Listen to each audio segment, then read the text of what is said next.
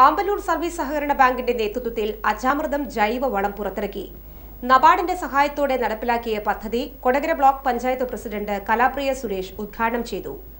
Bank president VK. Subramanian അധ്യക്ഷത വഹിച്ചു.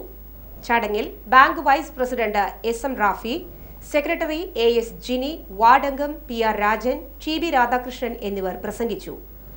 ആടുഫാമുകളിൽ നിന്നും വില നൽകി ശേഖരിക്കുന്ന ആട്ടിൻകാഷ്ടമുണ്ടാക്കി ബാങ്കിന്റെ മില്ലിൽ പൊടിച്ചെടുത്ത് മാലിന്യങ്ങൾ ചേരാതെ പാക്ക് ചെയ്താണ് അജാമൃതം ജൈവവളമെന്ന പേരിൽ വിപണിയിലെത്തിക്കുന്നത്. 1 കിലോഗ്രാമിന് 30 രൂപയാണ് വില. പദ്ധതികളാണ് മഞ്ഞൾ പൊടിച്ചു നൽകുന്നത്, മഞ്ഞൾ കൃഷി, അതുപോലെ തന്നെ ആടുഗ്രാമം പദ്ധതി.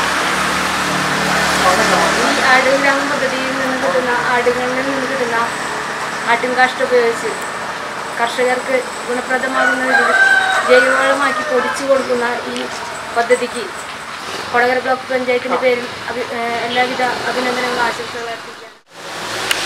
നബാർഡിന്റെ സാമ്പത്തിക സഹായത്തോടുകൂടി ജില്ലാ ബാങ്ക് മുഖാന്തരം നടപ്പിലാക്കുന്ന പദ്ധതിയാണ്